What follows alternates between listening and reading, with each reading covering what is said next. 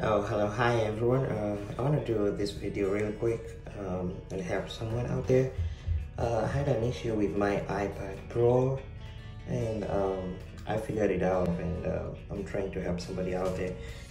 The solution should work on every kind of iPad if you have any iPad. So I have my iPad Pro right here and it's not turning on.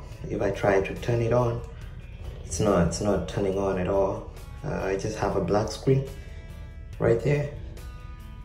I try to hold the power button. It's not turning on. So a quick fix for this, if you have an iPad which is not turning on, you only have the black screen. The quick fix for this one, just go to the power button right there. Press the power button and the home button, both of them together, and hold it down for maybe about 30 seconds or something like that until the iPad turns on. There we go. So the iPad turns on and you leave it for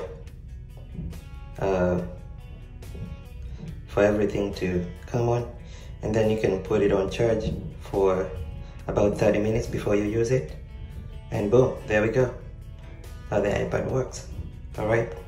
If this video helps you, give it a thumbs up and you can leave a comment, and thank you.